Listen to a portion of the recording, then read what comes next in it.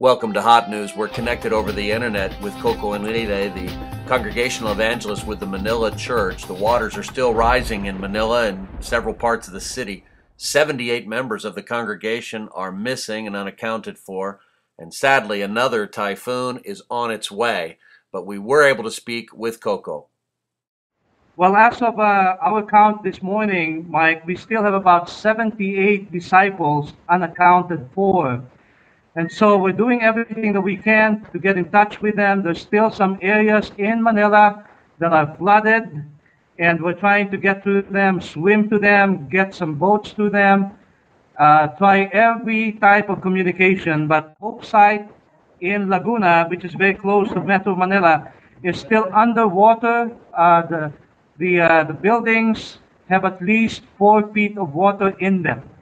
So we got teams in various places set right now. And what we're doing, the disciples are sending out packages of food, water, and clothes, because many of the disciples that are still stranded, they lost everything. They don't have clothes. They're starving. And so we got teams going out there, sending out food to them, which is the most crucial at this point, and water and even medicines. The disciples are fighting really well. I mean, they are awesome. Their hearts, their spirits are very high. They're all asking, how can we help despite themselves being victims? They're still out there trying to come up with things, even from their homes. They're taking things from their homes so that they can share with the other disciples. Disciples that have lost their homes are staying with disciples who still have rooms to spare and spaces to spare.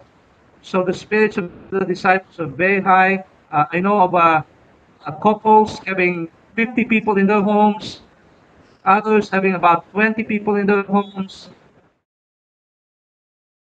But continuously pray that we will be able to locate and help all the disciples that are still missing, and even those that we have found but still have a lot of need. So please pray for that situation and continuously help with our calamity fund, because that's what we're trying to get out into the hands of disciples as fast as we can, so that they can begin to rebuild their lives. So, amen, bro, and keep in touch. It's just great to know that we're all connected with each other here, Well, and we are not alone. Well, you're not alone. We're praying for you, and churches are mobilizing even this week as we speak. And I know people are planning on contributions, and we want to help people get their lives back together. But you're in our hearts and in our prayers, and your faith is very inspiring. I know that's the staff behind you there. Please give them all our love here from San Antonio and across the U.S. Amen. Amen. We'll do that, Mike. Thank you so much, Bob.